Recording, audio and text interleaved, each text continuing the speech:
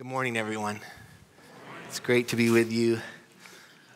Just to let you know, we have another baby after the sermon, so you can look forward to that.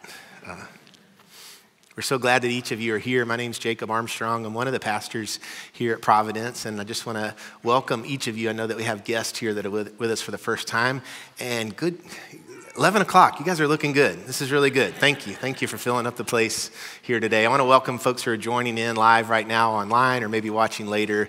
We're really honored that each of you have chosen to spend time with us and spend time with God in these moments. We are on our 15th week of studying the book of Luke. How excited are you? Okay, so yeah, that was good. We are just walking through a long book of the Bible called Luke. It's a gospel, which means it tells us the story or the good news of Jesus. It's found in the New Testament of the Bible. There's Matthew, Mark, Luke, and John, if you want to find that. But we're going to be reading today from Luke chapter 5.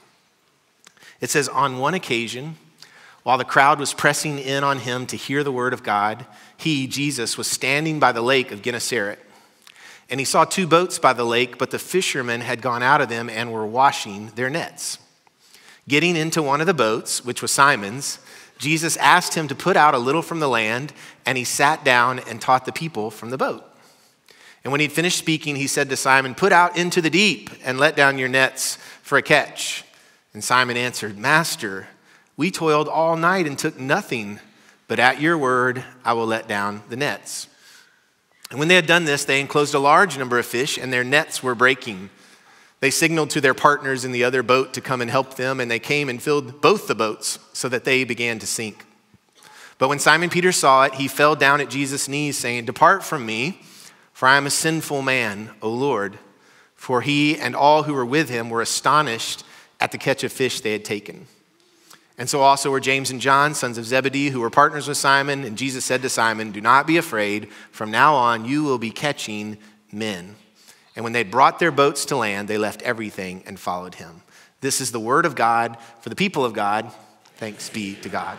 Some of you guys know that a few weeks ago, we had one of our just biggest celebrations, which is giving away our Christmas offering. So at our Christmas weekend, we have our biggest giving of the week of the year, and we give 100% of it away. So we were able to give a $168,000 gift to start a compassion center in Peru for children from age 0 all the way up to 18, all kinds of amazing things, and also give another gift of the same size, $168,000, to an organization called Hananiah House, which is right here in the Nashville area. Hananiah House is a place for women who've been incarcerated for a time, once they get out of prison, to have a place to go, a place where they can be loved, taken care of, a place to live, many of them oftentimes up to a year. And there's actually an alumni house that after they graduate, if they still need a place to go, they can go.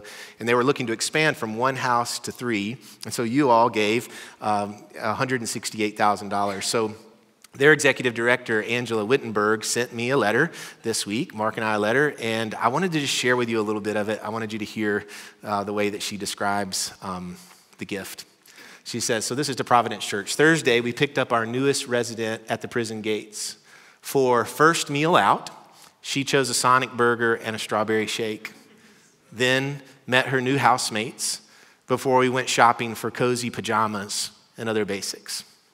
Next, she made her first week's meal plan, and we bought groceries. Yesterday, she picked out clothes and organized her new room. Later, she excitedly toured the soon-to-be-open second house and the alumni house. At the end of the busy, overwhelming first 24 hours, she said, "No one has ever believed in me this much. No one has ever spent this much money and a whole day on me. Never, ever in my whole life. It makes me feel hopeful." And then Angela wrote, "We all need to hear someone believes in me." I have learned that when Jesus speaks, like we've been reading in the scripture here, when he speaks, there's usually a very real physical element to it, that he's saying something about what's going on in the moment, like something like, "We're going to take you to get a Sonic shake and a burger." That's a real thing, right? That's a real physical thing. Amen? That's good, right? But there's also, you can hear in the letter, something else going on. Did you feel it? There's a spiritual element to the physical thing that's going on.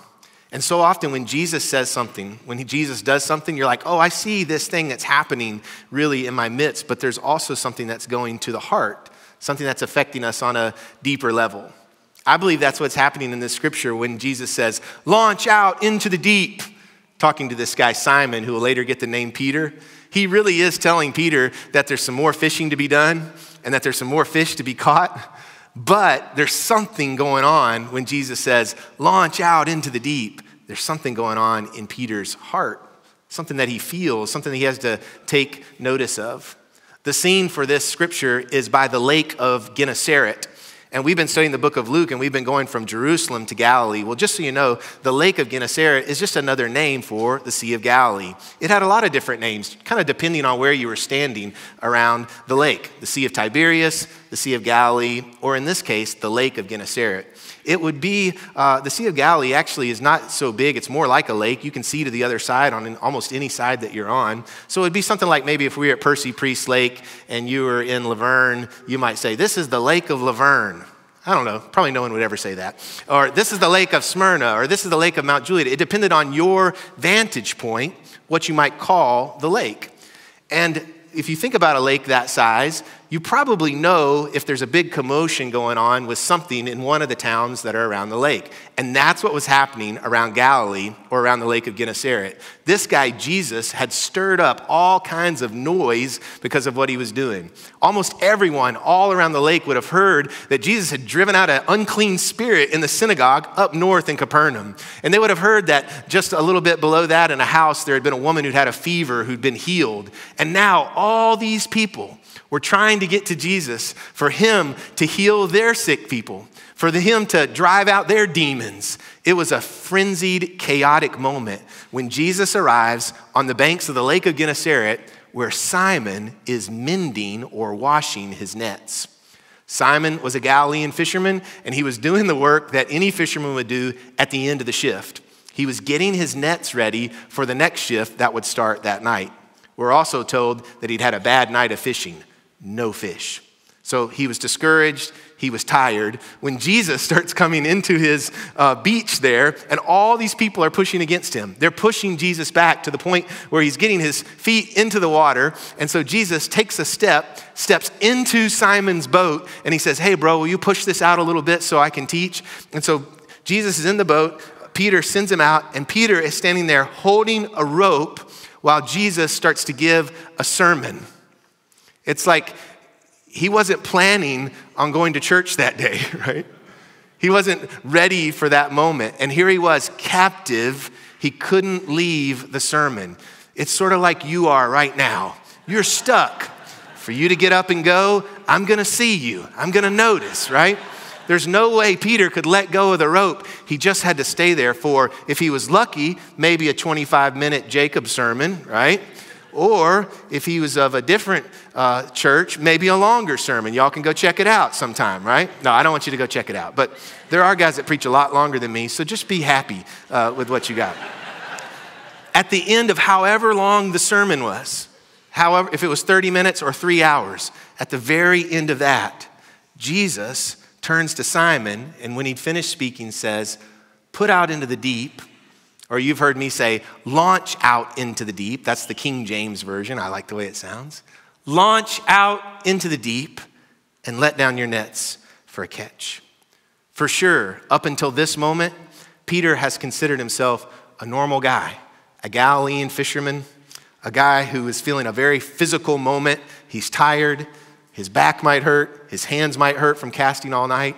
And now here he is hanging out with a rabbi who's trying to speak into his life. I think that Peter was probably like a lot of fishermen you might know. I like to go fishing, and most of the fishermen I know are really normal dudes. They're guys who, aren't too sophisticated perhaps, but they don't mind being out on a lake in the wind, in the rain, and in the dark. They don't mind getting up early. My fishing buddies have all been guys who are kind of strong guys, maybe a tattoo here or there, say a curse word, drink a beer. They're crusty kind of guys. I guess you don't know anyone like that. They're way more comfortable being on a river or a lake than in a church. That's Peter, the son of a fisherman, the grandson of a fisherman, the great-grandson of a fisherman of Galilee. And we know from our study of Peter that he was, we don't use this word that often, but I like it, he was a rascal, no doubt. And what I mean by rascal in its purest form, don't get offended, okay? What I mean by rascal in its purest form is somebody like us, who has a few rough edges, a spark in their eye, probably doesn't see themselves as a saint, but still kind of person you want to hang around. God gave me the greatest blessing, hear my heart, God gave me the greatest blessing to have a church full of rascals. I love you guys. Wonderful, peculiar, gifted, but you all have a past. You all have a story. I haven't met a one of you that doesn't have a few mistakes under your belt. And we're all here holding the rope, listening to the rabbi on the beach. And we're thinking, he's talking to me? And he is talking to me. You see, the rascal, like Simon Peter, is precisely the one who God wants to use. Jesus says, launch out into the deep and let down your nets. And Peter's like, I just finished a 10-hour shift. My nets are finished. I have to go home. I've got no lunch. I've got no money to pay the bills. And now you're saying to me, what? Launch out into the deep? You're saying to me, let's go fishing? It has a very practical meaning for Peter, but you can tell it's doing something in his heart. I would not be surprised if right now there's maybe one or two people in the room for whom these words are doing something in your heart already. Launch out into the deep. Why? Because they're Jesus' words, and they have the ability to do that. Peter's response to Jesus of go fishing some more is perfect. It's the perfect response, okay? He says, Master, we fished all night and took nothing. Have you ever tried to explain your situation to God? When he's maybe asking you to do something, you say, let me help you understand what's happening. You're like, Jesus, I don't think you see the context clues here. You're saying go fishing. I'm a fisherman. I've fished all night. In fact, Galilean fishing only takes place at night. The water is super clear, and so the fishermen go out under the cover of darkness, so the fish don't see the movement of the boats and the movement of the fishermen. He's like, you're from Nazareth, you're a preacher guy, and you're telling me, the son and the grandson of a fisherman, how to fish on my lake? He says, Master, we toiled all night and took nothing, but at your word, or as another version says, because you say so, or as even yet another version says, nevertheless, I will let down the nets. He lets Jesus know we already tried fishing. But he says, because you say so, I'll do it. And by saying, because you say so, Peter is saying, whatever happens now is all your fault. So whatever happened, I'm not going to be a fool fishing in the middle of the day on my own. But because you say so, I'll do it. I just love this part because I see it in Rascals so often. You don't have to have great faith. You don't have to have huge faith. You can have a reluctant faith. But if you say, nevertheless, I'll do what you say, God. If you say, because you say so, memorize that line. Because you say so will get you really far with the Lord. Sometimes it's all you got to say. It's like, you don't understand my situation, God. But because you say so, I'll do it. And when he says that, they go out and throw the nets and they start catching so much fish.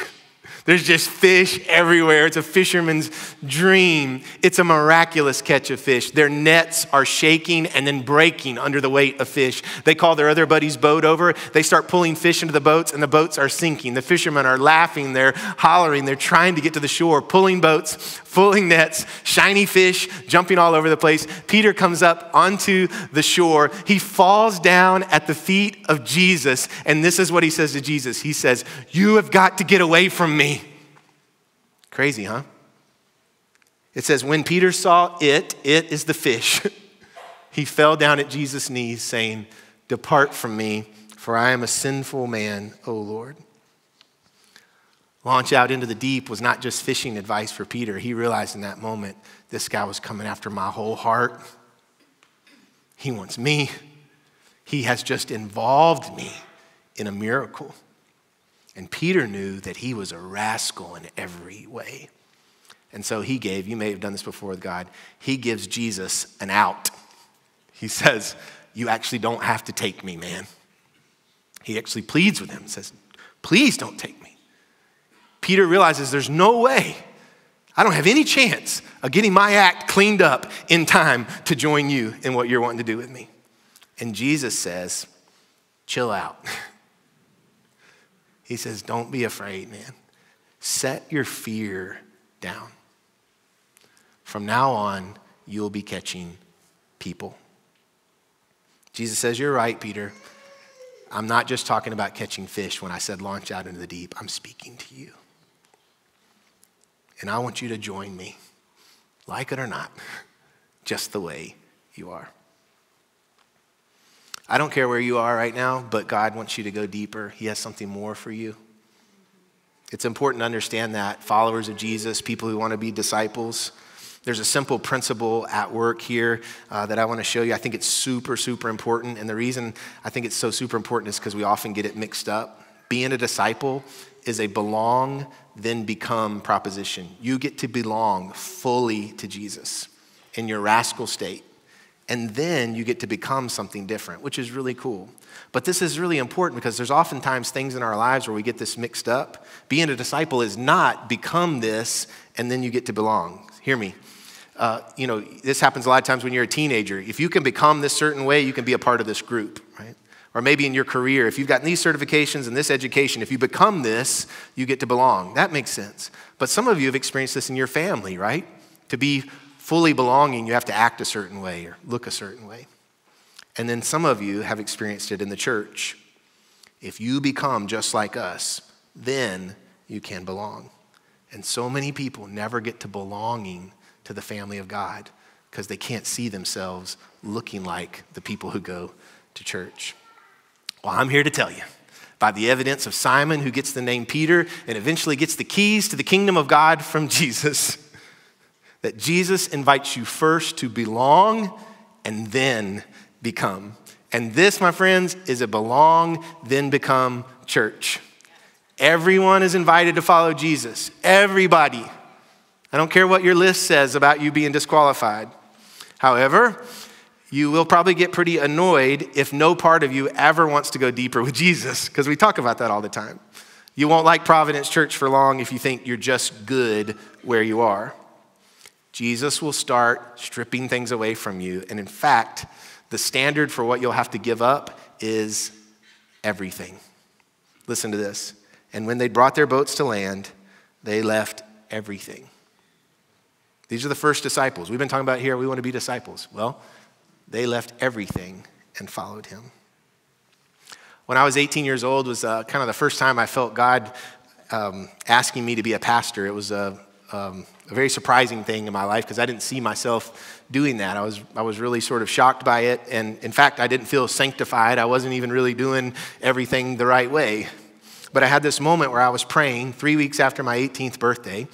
I was actually on my knees praying, talking to God, trying to figure some things out. I was only praying in my mind, but then I had these words come out of my mouth. The words were, God, I'm going to serve you as a pastor. I had never thought those words. I had never wanted to do those words. And if I could have grabbed them and shoved them back into my mouth, I would have done it. I made a decision with those words to not tell anyone. That's what I decided I would do with this strange word that came out of my mouth that I was going to be a pastor. Well, I made it a couple of months, and I was sitting outside one night with my then girlfriend, Rachel, who's my wife now. We would sit out on the front porch right up until curfew. I'm sure my father-in-law loved that.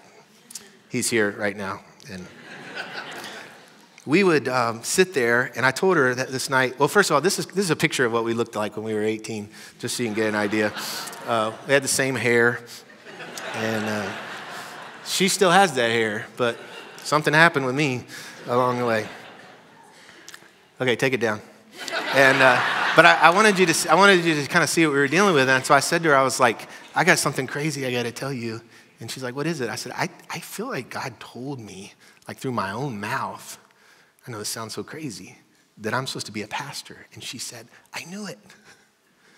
And she's like, I knew something happened that weekend. You've been different since then. And we're like, what are we going to do? And this is what we decided to do. I said, let's not tell anyone. And maybe if we don't tell anyone, it'll go away. Well, here's what I learned. Launch out into the deep When God speaks a word to you, it doesn't go away just because you don't tell anyone. And that word started just kind of like burn in me. And a few months later, I was a college freshman, and all I could think about was the night God spoke those words through my mouth. And so what I decided to do was call my mom. I was in my dorm room. I was crying because I just didn't know what to do with this word. And so I didn't want my roommate to see me crying. And so I pulled the phone into the hallway, which was connected to the wall by a cord. This is how hard it was back then, guys. So I'm just barely in the hall. And I called my mom because I needed her to tell me that I could not do this. I thought if anybody knew that I was a rascal, it was her. She'd watched me all the way through. That I'm a rascal. I'm from a family of rascals. I'm a fisherman kind of guy. And I just knew that if I told my mom what was going on, that she would get me out of this mess. And so I said, Mom, this thing happened where I feel like God is wanting me to be a pastor. And what my mom said to me that day changed my life forever. I'll never forget it, Mom. She said, oh, Jacob, I've known that since you were a little boy. And she began to recount for me all of these moments in my life that she had seen the impression of God on my heart. Instead of like me keeping a list of all the reasons that I was a rascal and should be disqualified, she'd been keeping a different kind of list that she shared with me right in that moment. I saw myself as a complete rascal, and God said, I want you. And so what I did that night was I told God, because you say so, I'll do it. And now I blame everything that comes after that on him. Launch out into the deep. My friends, launch out into the deep. He's saying something to you on a surface level. Some of you already have an indication of kind of where God's leading you in your life, but there's a deeper call on the heart of a disciple. And the way Jesus calls us with this wide, wide grace leaves no excuses for the rascal. The rascal just has to step in and fall at the feet of Jesus. Peter says, I'm a fisherman full of sin. And Jesus says, I want you to catch men. Peter says, Jesus, get away from me. You don't know who I am. But Jesus says, I actually do know who you are. I've been the pastor of this church for 16 years, a church full of rascals. We set it up that way. God gave us a call to see people who feel far away from God come close to him. And every week I have somebody tell me, Jacob, you don't know who I am. They already have the list of all the reasons that they're disqualified from being used in the miracles of God. People have all been saying to me for 16 years, you don't know who I am. Well, I got this new thing. I haven't done it yet, but I'm going to try it out. You might be my first one. The next person that says to me, you don't know who I am, I'm going to say back to him, you don't know who you are. You're a child of God. You are given value in your birth and in your life. And you have been grafted into the family of God through Jesus from Nazareth, who showed up on the beach to people just like you. I've seen it a million times, guys. And I want a church full of rascals, not a bunch of puffed up, perfect people. I want a church of people like Peter, honestly, whose first reaction when God calls them is to say, I'm not so sure you have the right guy. That's the heart that gets you in the work. If you think I'm the right guy or the right girl or I got it all figured out, it doesn't go the right way for you. I've been seeing a revival in this church, our little church here in Mount Juliet. And the only thing that can inhibit us is if we dig our heels in and think we've got it all figured out, that we're just good where we are. It's comfortable to stay where you are, but we have to be open to change continually, open to going deeper always. If God says go, we have to go. If God says wait, we have to wait. We have to obey the word of God. Launch out into the deep. I don't know what that means for you, but I bet you might have an idea.